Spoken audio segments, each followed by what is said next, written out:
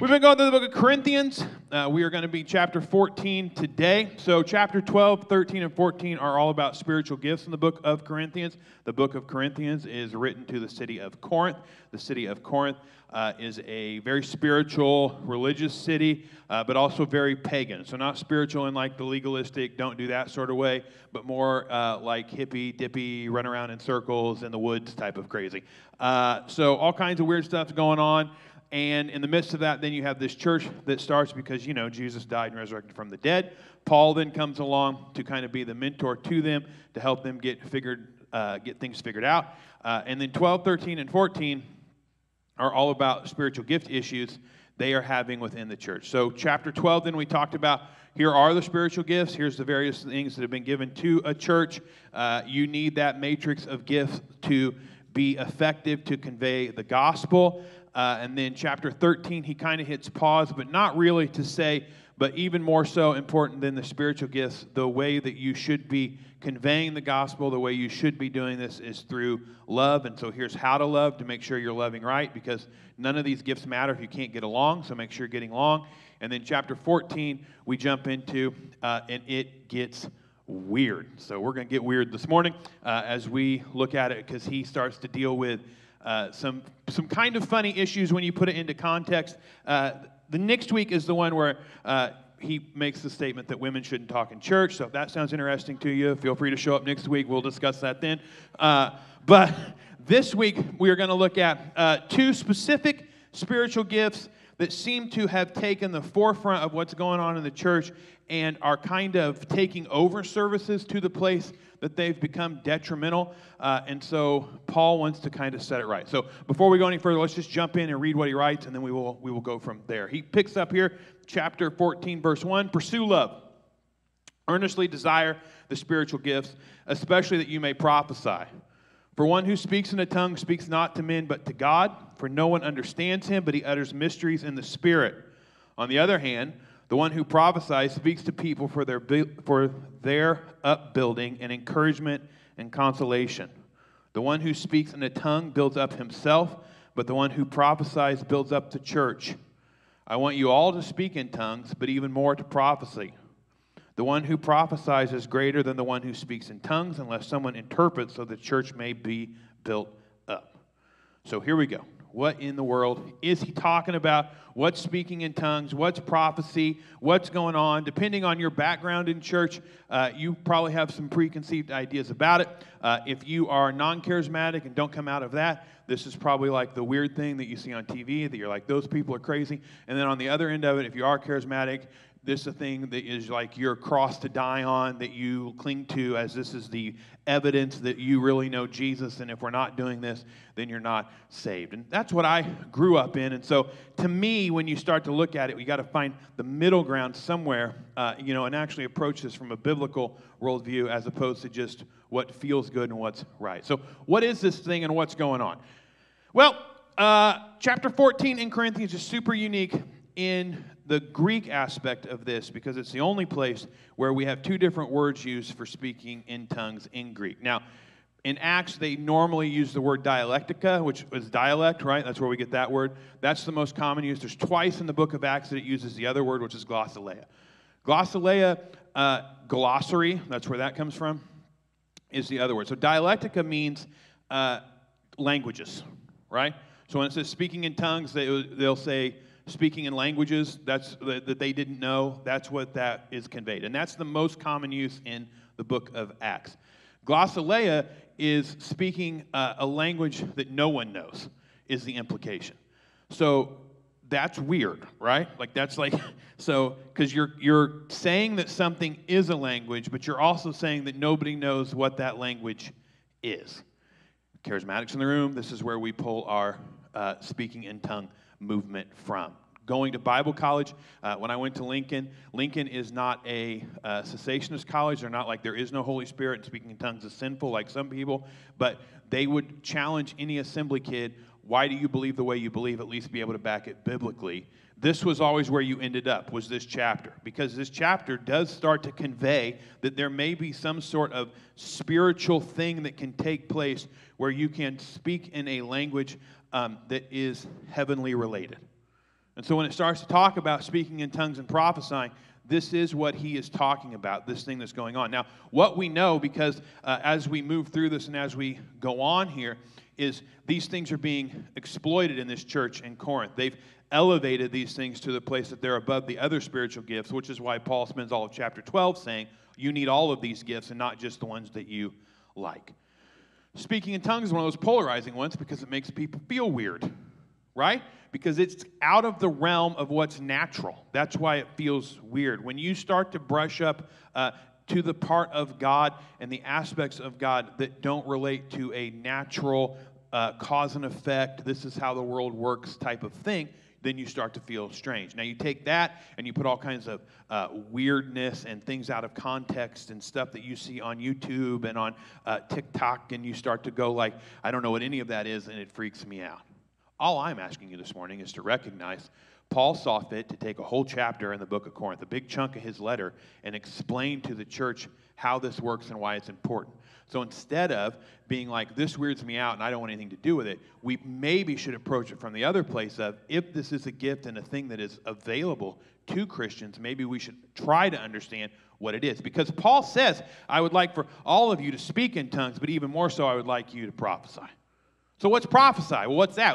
This is a wholly different word. And what's going on? Prophecy is exactly what it sounds like it is. Prophecy is God speaking to people through someone else directly. So the Old Testament is full of prophets. In the New Testament, the spiritual gift is prophecy. You don't really have so much in the New Testament prophets as you do in the Old Testament. They are around, right? When Paul in the book of Acts decides he's going to go back to Jerusalem, they come to him and say, there's the prophet who has prophesied over you and said you shouldn't go back because they're going to kill you. And Paul goes, I'm going anyway. So that idea is still around in the New Testament. It's not like, they've completely done away with it. And so people that will say, you can't have prophets and you can't, you're in an iffy area. Prophecy, though, is how God speaks to people. So if you've ever been to Vintage on a Sunday morning and we've ever had a word come at the end, right? The ones who don't know who say to me afterwards, do you and that lady or do you and that guy, do you guys talk about what they're going to say before they say it? No, because that's prophetic gift is what that is. That's God speaking through somebody who's being faithful and allowing God to speak through them. Now, so they are not like in a trance, okay? We don't believe that like God takes over their body and they're like, oh, it's not something weird. We don't have to get creepy and strange about it. It's just as if God were to speak to them and say, I want this to be said, and then that person is obedient and says it.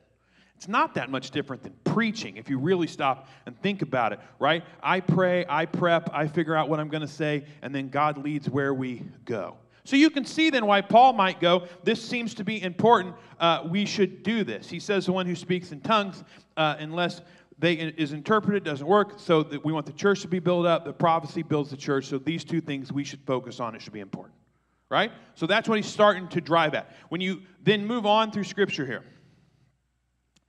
he says this, now brothers, if I come to you speaking in tongues, how will I benefit you unless I bring you some revelation or knowledge or prophecy or teaching? If even lifeless instruments, such as the flute or the harp, do not give distinct notes, how will anyone know what is played? And if the bugle gives an indistinct sound, who will get ready for battle? So with yourselves, if with your tongue you utter speech that is not intelligible, how will anyone know what is said? For you'll be speaking into the air. There are doubtless many different languages in the world, and none is without meaning. But if I do not know the meaning of the language, I will be a foreigner to the speaker, and the speaker a foreigner to me. So with yourselves, since you're eager for manifestations of the Spirit, strive to excel in building up the church. Essentially what he is saying is, be careful how you practice speaking in tongues in front of other people, because if you all just stand in a room and speak in tongues, you're not really accomplishing what the purpose of the church is, which is to build the body of Christ. Now, if you're charismatic, you may be like, I'm uncomfortable with this because that's my favorite thing to do. I didn't write it. Paul did. And you cannot divorce the Bible from the expectation for how a church service is supposed to go. So what do we believe here at Vintage? I believe in speaking in tongues. I believe that's a legitimate thing that can happen. I believe everybody has opportunity for speaking in tongues. Where we differ from charismatic churches is, I don't think speaking in tongues is necessary for you to have some deeper walk with the Lord. I think it's a tool that's available to you, and I think by all means you should ask God for it. Next up, I don't think we need to do weird charismatic speaking in tongues services where we bring people down front and we play music over and over again, and we tell people, repeat after me, such as untie my bow tie, or I would like to buy a Hyundai. Repeat that over and over again, and eventually you'll speak in tongues. I think that cheapens what God intends for you to have. And I think you're much better to say, if this is interesting to you or you're wondering about this in your own private edification, your own time where you grow in your faith, where you pray, where you read your Bible, you just say to God, hey, God, I'd like to speak in tongues. Right? Like when the Bible says that when a child asks his parent for a gift, the father or the mother will give the gift to the child. They don't withhold it. That's how the gifts of the Spirit are. It's not like you got to jump through certain hoops. You got to stand on one foot, raise your right hand, open your mind to the moving of God. God just wants to give you this gift and this ability, which is for your own personal edification. Meaning also then, if you're in a worship service and you want to have your own time where you're taking communion or whatever and you want to speak in tongues, that's fine. But you should do that with some discretion. Because if you get too weird and you got somebody who's going to come into the room, then they don't know what to do. Paul lays it out. He's not afraid to tell you. This is why chapter 14 is so pragmatic. Verse 13, therefore, one who speaks in tongues should pray that he may interpret. For I pray in a tongue, my spirit prays, but my mind is unfruitful. What am I to do? Well, I will pray with my spirit, but I will pray with my mind also. I will sing praise with my spirit, but I will sing with my mind also. Otherwise, if you give thanks with your spirit, how can anyone in the position of an outsider say amen to your thanksgiving when he does not know what you are saying? For you may be giving thanks well enough, but the other person is not being built up. I thank God that I speak in tongue more than all of you. Nevertheless, in church, I'd rather speak 5 words with my mind in order to instruct others than 10,000 words in a tongue. So what's he talking about? Well, he's saying, if you all stand in a room and you just babble away, you're not effectively conveying the gospel. Because remember, 12, 13, and 14 are in the context of, I'm giving you these spiritual gifts so that you can be effective in the world. It's not effective if you preach in a language that no one knows. It's not effective if you teach in a language no one knows what's going on, which gives you some insight to how crazy this church in Corinth had to be. Right? When people want to preach messages and say the charismatic Corinthians, that's probably true. Like, imagine how crazy a church service has to be that Paul has to confront and say, hey, guys, if you all stand in the room and scream and speak in tongues and people walk in the room, nobody knows what anybody's saying. I would rather you just say 5 words that people know than to say 10,000 of what you're doing. It's important to Paul that what we do is effective to reaching lost people, which has always been my critique of the charismatic movement. I love charismatics. I grew up charismatic. I'm a closeted charismatic, to be real honest with you. But I also can see the frustration from the place of, if you have people who know nothing about Jesus and you're trying to introduce him to Jesus, the charismatic stuff can be a real off-putting, turning away to people who don't know what you're doing. Right? Like if you show up to church and your life's a mess and you're trying to find direction and you're trying to find hope in the cross and you walk into the back of the room and there's people Jericho marching and running across the front and you got people in the corner babbling and you got people that are laid on the ground and you got the music's just playing the same note over and over and over. Like you can see where you're like, I'm not real sure what I'm supposed to do in here. Which is what Paul is getting at. He goes on, brothers, do not be children in your own thinking. Be infants in evil, but in your thinking be mature. In the law it's written, by people of strange tongues and by the lips of foreigners will I speak to this people, and even then they will not listen to me, says the Lord. Thus, tongues are a sign for believers, but for unbelievers, while prophecy is a sign not for unbelievers, but for believers. If therefore the whole church comes together and all speak in tongues, and outsiders or unbelievers enter, will they not say that you are all out of your mind? But if all prophecy and unbeliever or outsider enters, he is convicted by all. He is called to account by all. The secret of his hearts are disclosed. And so falling on his face, he will worship God and declare that God is really among you. Paul's quoting Isaiah 28:11 through 12 there. He's setting up a point that seems to be contradictory. It seems to contradict itself, because what's he say? He says, when you get here, the tongues are a sign not for believers, but for unbelievers. While prophecy is a sign not for unbelievers, but for believers. So tongues are for believers, prophecy is for unbelievers. Then he goes on to say, if therefore the whole church comes together and all speak in tongues and outsiders or unbelievers enter, will they not say you're out of your mind? Paul, that seems to contradict itself. You say up here that tongues are for unbelievers, and then down here you say that if you speak in tongues, unbelievers are going to think you're insane. And then you do the same thing with prophecy. You say prophecy is for believers, but in the bottom it says if prophecy an unbeliever enters and convicted. This doesn't make any sense, and I think you've gone crazy. And what's hilarious is you can find commentaries where people have lost their mind. There are people in this world who are Bible dorks who have rewritten this and say this is one of the spots where we have a mistake in the Bible, and what happened was somebody mistranslated this, which shows you that they have no concept of how rabbis teach, because what you probably actually have here is a rabbinical paradox. Rabbis love a good paradox. They like to play on words and say things that contradict each other to make a point, because you can say things and two things can be true that don't seem to agree with each other. Let me explain it to you like this.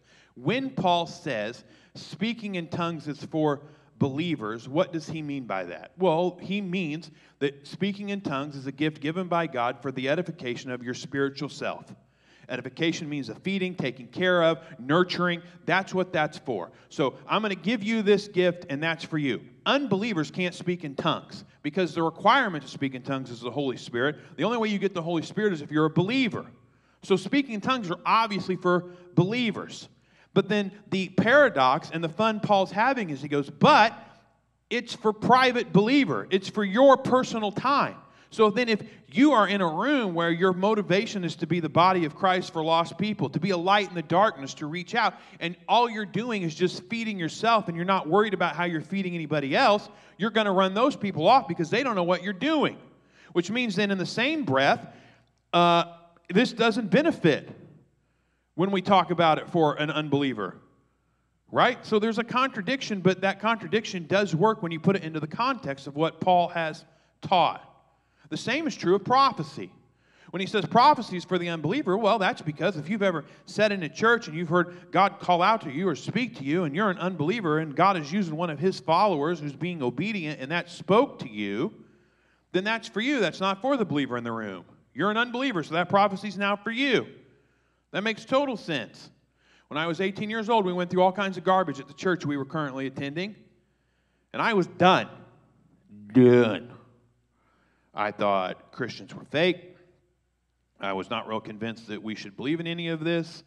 I was put off with the whole religious experience and annoyed by the whole thing. I didn't feel like I fit in and didn't feel like I wanted to be a part. I was in a church service, and I got up to leave because I was tired of the hypocrisy. I was going to go out to the car, and I was going to draw comic book characters in my sketchbook because I was a lonely nerd. As I was walking out the back door from the stage,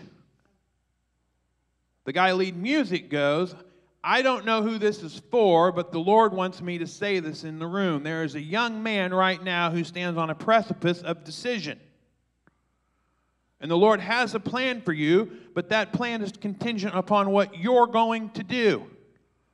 And he can bless you and be with you, or he cannot, but you have to decide what you're going to do. And there are people like you in the world who need to hear the gospel through you, but you have to make the decision what you're going to do. It wasn't hooty-dooty. It wasn't the moment that I'm like, ooh. I just knew that's for me. So you know what I did? Went right out to the car and drew the Incredible Hulk. Because in the same breath, God can speak to you, but that doesn't mean I have to be obedient to what he tells me. I was frustrated. But that was for me, and that was prophetic. That was God using somebody to be faithful. Now, in the same right, my mom and dad desperately wanted to have more kids. And they were doing all the things that you do, all the hoops you got to jump to have more kids. And when you're going through that mess, it's a mess. And my mom had multiple, God bless them, multiple people have the epiphany from the Lord. The Lord just wanted me to tell you this, Janine. God just wanted me to let you know that you're going to have, I just saw you up there directing the choir, and you were just bouncing a little baby girl on your hip with red hair. Now, if you live that, you can see why you may get a little cynical about charismatica stuff. You may be like, okay, you're full of garbage. Which brings me to the point that Paul doesn't make, but I think needs made. You got to be really careful with this stuff. These gifts are available. God wants you to use these gifts. These gifts, when used appropriately, build the body of Christ. They add validity to what it is that we do. They can deepen your faith. You can understand God more. You can have spiritual experiences. But in the same right, if you manipulate them or you use these to control people or you say things that God didn't say, you can really harm and hurt people. Because when you do that, you now have become the voice of God for someone. And someone may hear you and go, well, God told them that, and why is that not happening to me? Well, let me tell you why, because God didn't tell them that. They're making it up. So my advice for everybody, and biblical advice, is you need to test everything that comes out of the mouth of anyone who claims to be from God against what it is that the Bible says. And you are not wrong if somebody tells you, God told me to tell you this, to do this. Thank you, but God talks to me too. So if he's got something to tell me, I'm open for that. Or to go, hey, Lord, it's me again. So-and-so caught me this morning and told me I'm not supposed to eat chocolate donuts ever again, and I'm a little confused by that. So if you can give me that word myself, I'd greatly appreciate it. There's nothing wrong in asking for confirmation that something is from God. And to hold everything with a little trepidation when people want to tell you things, especially when the things that you're going through are traumatic. You want to have more kids. You've got some health diagnosis that seems, like the worst possible thing that you can have. And these are the moments that people feel like they want to say something. They want to do something that's going to make you feel better, that's going to be beneficial. And so then they step beyond the bounds of what they should, and they speak in a way that they think they're being helpful, or they even believe that God told them something when they really didn't. He really didn't. And so you got to be careful when you do that, because you don't want people to walk away from a God who loves them because you were dishonest with what you say. In the Old Testament, if you were a prophet and you did that, we get to hit you in the head with a rock and be completely in the confines of Scripture. Right? Like, think about that. Like, you lied as a prophet, we're hitting you with a rock, and the church said, amen. Like, that's biblical. So you have to be careful what you do. But when you do it in the right way, it can be for an unbeliever. But in the same breath, that contradiction that's there, but then prophecies for believers, what's he talking about? He's saying that when you do that, when you prophesy, God speaks through you, and you see God's authority on full display. Listen, if you got doubt, and you got wonder, and you're like, do you think God's really out there? Do you think God's really real? And then you sit in a service where something supernatural happens and somebody speaks through somebody, that you don't think that that person has some confirmation in their heart and in their spirit that that's God? That they're like, God told me this thing to say, and I didn't know if I should say it, and I was worried, and I just stepped out in faith and did what the Lord told me to do, and then afterwards this person came up to me and was mad at me because they're like, how did you know that was going on in my life? Well, it was God. That's God. And that when you're a believer, those are the foundational moments, those are the things that happen that you start to go, you know what, maybe this is more than just an ideology. Maybe this is more than just a philosophy for how I'm going to approach the world or how I'm going to live my life. Maybe there is a real, living, breathing God who wants to be in the lives of people and wants to interact and wants to speak, and all he's waiting on is for people to be obedient for that. There is a reason that Paul takes chapter 14 and lays out these things are important, and this is how you should be doing them, and I want you to be doing them because the church needs to have spiritual moments so that the world can see God on display. Otherwise, what is this thing? This is just a self-help group where we get around and we talk about what was instead of talking about what is. God is alive. Christ died and resurrected. His power and authority is given to His people through the Holy Spirit. The Holy Spirit wants to give you gifts so that you can be effective in conveying the gospel. It is more helpful and beneficial for people, for those who are lost in darkness, to actually meet God than for you to tell them they don't have to be lost in darkness. Our message is not, hey, you don't have to stay out there. Our message is God loves you and wants to know you, and He wants to speak into your life, and He wants to see you become what He wants you to be. And here's the proof of that. These people speak in languages they do not know. These people prophesy in His name as God speaks through them and to them. Look at what is on display in the congregation of God's people. While I believe that charismatic movements can be in left field and can take advantage of this and manipulate it, in the same breath, I also know that there is power and authority that comes upon people when they submit their will and allow the Holy Spirit to be the Holy Spirit. And what I will never understand is why any church or any person who calls himself a believer in Christ would want to so neuter the gospel and take all the power and all the authority out of it and try to do this thing but not have any of the spiritual aspects be a part of it.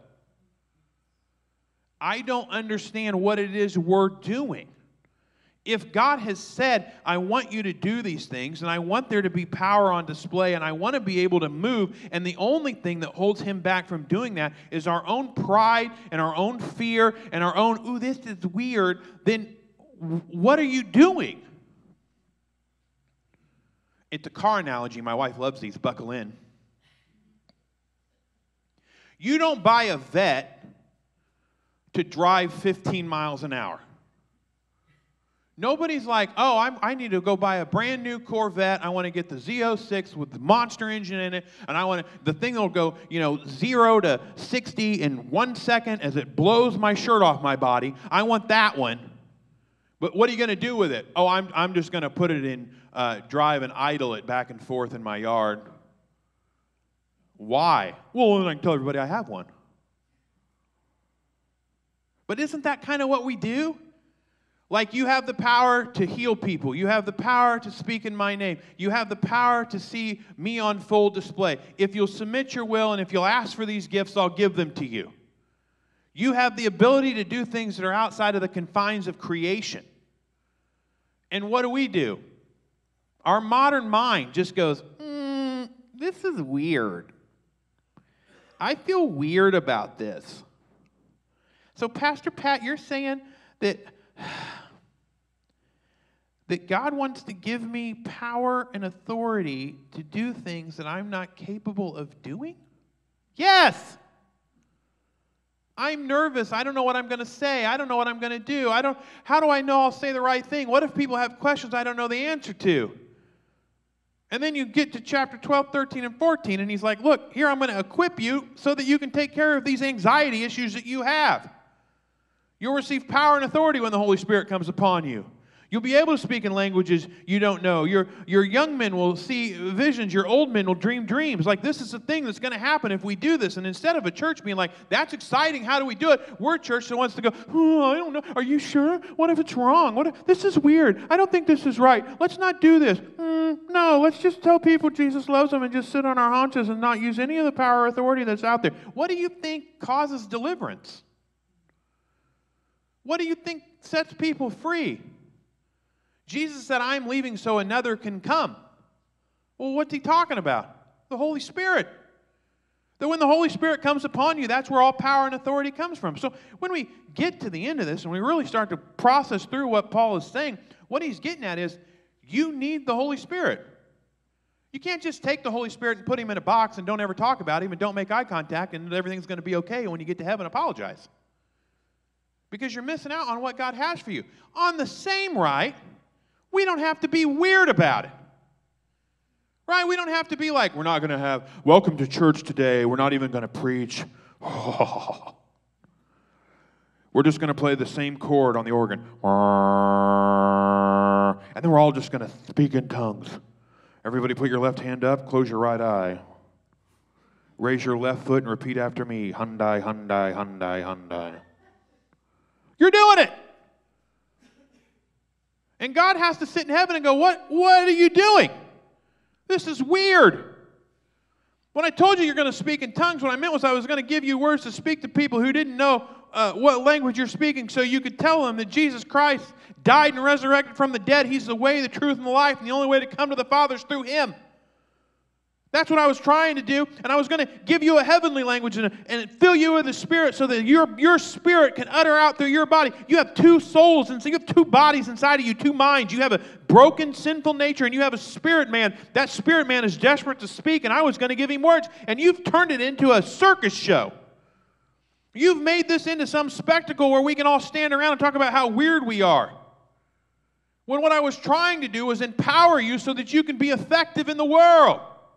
So that when people who are lost in darkness get around you, they go, something's different about you. What's different about you? And then God will speak right into your mind. Let me tell you what's different about me. He'll give you a recall of Scripture. He'll give you the things to say. He'll make you prophetic. But you just have to ask. So, Pastor Pat, you're telling me, if I just go home and just by myself, just go, okay, God, I'm going to give you 10 minutes. I'd like to speak in tongues. That He'll give me speaking in tongues? He might. He might. There's a giant church in Texas, Gateway. Robert Morris is their lead guy. And when I say giant, I'm not talking giant in Decatur mind where it's like there's 600 people and then we're going to run around like we're a mega church. I'm talking giant like 25,000 people go to it. Robert Morris was a cessationist, didn't believe in speaking in tongues. He believed that when the Bible came, the need for the gifts of the Spirit stopped because the Bible is the completeness of that whole thing. He got convicted about it, and so he was walking around a swimming pool one night. And he goes, I don't know, God, if this is true or not, but if it's true, then, Lord, I just pray that you would fill me with the Spirit and let me speak in tongues. He woke up 4 hours later, laid out on the ground by his pool, just as weird as it comes, speaking in tongues. And ever since then, they've been like we are, where it's like, this is a thing, it's in the Bible, it's real, it's there, and we're going to approach it with trepidation, we're going to teach it biblically, and we're going to encourage people to say this is a thing, but we're not going to be weird about it. That's how it should be. And then there also should not be for any of you as we come to a close. I don't want anybody to sit in because this is what I grew up in. You also shouldn't sit through a message like this and get to the end of it and feel like that if you don't do this thing, that somehow your faith is cheapened. That somehow like you don't know who God is or that God doesn't love you or doesn't care about you. I have friends to this day who do not believe in Jesus and are not followers of Christ because of garbage Holy Spirit teaching at camp when we were kids. Because they stood at an altar for 4 hours trying to speak in tongues and never did. With leadership telling them that's because they had sin in their life or they were weak in their faith. Your salvation and your redemption and your call out of darkness is completely separate from what it is that you can accomplish inside of the Godhead once you know who Jesus is. And the opportunity that you have is the same the moment you accept Jesus. There is not some sort of spiritual hierarchy or grade system that you have to work your way up so you can become the grand high Pumbaa of Christianity. All gifts, and all authority and all ability is available to you at the moment you accept Jesus Christ. You don't make yourself holy. You don't make yourself some Holy Spirit superhero. You either believe in Jesus or you don't. And your depth of faith is contingent upon that belief. You are justified and saved by faith, not by Holy Spirit accomplishments. And if you never speak in tongues, if you never prophesy, you can't experience the full depth of God. There is nothing in Scripture to say to you that all of God and all that He has for you and all that He wants for you and all His power and all His authority is not available to you at the moment you accept Christ, there's nothing there to say that isn't true. That somehow there's more depth if you do this charismatic thing. That's not what that's there for. These charismatic things are so that you can be more effective in conveying what God has already shown you and given you to people who don't have that thing. So don't feel like, oh, I guess I'm a sinner. I guess God doesn't love me. I just never have done this. Because also don't forget, in chapter 12, Paul says that some of these, here are the gifts, and God gives each person a set gift, and these are the gifts that are given. Which also seems like, but wait, you want us all to speak in tongues, but you just said in chapter 12, I'm confused. Well, because Paul knows that, like, listen, I want you to all speak in tongues. It doesn't necessarily mean you all will. That's the implication of, I want you all to, but I'd rather you prophesy. What's he saying? I want you all to have spiritual gifts. I want you to use the spiritual gifts. These are the things I want you to have. But prophecy is the one that I really want you to have because it reaches people who are lost. And at the end of the day, Paul's heart is lost and broken people. So shockingly, the evangelist wants you to evangelize. So here at Vintage, when people ask, what are you? What do you believe? You get to tell them, well, good, there's a 45-minute message online you can go watch because I'm not real sure what we are. We're definitely not full-blown Assembly of God charismatic, but we're definitely not cessationists. We're somewhere in the middle. But in the middle is where we need to be because I don't ever want to hamper the Holy Spirit. I don't want to put him in a box. I don't want to say we can't have things happen. I don't want those things to go on. If God tells you to say something, say it. If I think that it's inappropriate, I'll gun you for it. I'll do that in love as your pastor. But we need to be a church that's free to let God be God because this thing is spiritual. At the end of the day, this thing is spiritual. God is spiritual. God speaks to his people. He's alive and well. This is not some country club. This is not some archaic religion. This is a group of people who God literally dwells in and among. And when he dwells in among you, there are gifts and abilities that happen to you because he is dwelling in you. So let's be a church that's free to allow the Spirit to move. Let's pray. Lord, we come to you this morning and pray for every person in this room. First and foremost, Lord, I pray you would help us get past the weird. Help us get past the weird. Open our minds, open our hearts. Lord, we do not intend to make the Holy Spirit a spectacle. That's not our job. That's not what we're trying to accomplish here. But, Lord, we also don't want to be a church that's afraid to allow you to work through your people.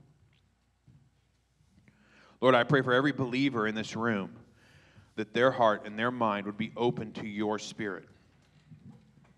That, Lord, we can discover the gifts that you have for each and every one of us as we seek you out. Lord, I pray you would give gifts to those who ask for them. If it to be speaking in tongues, if it to be prophecy, Lord, whatever those gifts are, we are open to that and freely accept that here at Vintage. Lord, I pray, though, we would be a church that uses the spiritual gifts that are given to us in a way to convey your gospel. Our heart breaks for those who are lost and those who are broken, and we will take any edge that we can get to be more effective in conveying your cross to the people who need to know the power and authority that is available to them at your resurrection. Empower us, Lord, to be your ambassadors in this world. Use us, Lord. Speak through us. Speak to us. Give us a heavenly language. Give us prophecy and speak through us, Lord, in a way that the world looks at this and goes, something is different about those people. Something is different about what's going on there. God is amongst them. Push us out on the edge, Lord. Take us to the deep end of your Spirit. Let us feel the emotional connection to you. Let us feel you in the room as we go into worship. Let us feel you as we go into our own personal prayer time. Be with us daily. Speak to us. Fill us with your power and with your authority. Lord, we are open to what it is that you have for us, and we freely accept what it is you want to give to us, and we pray you would use us to be effective in this world. In your name we pray. Amen.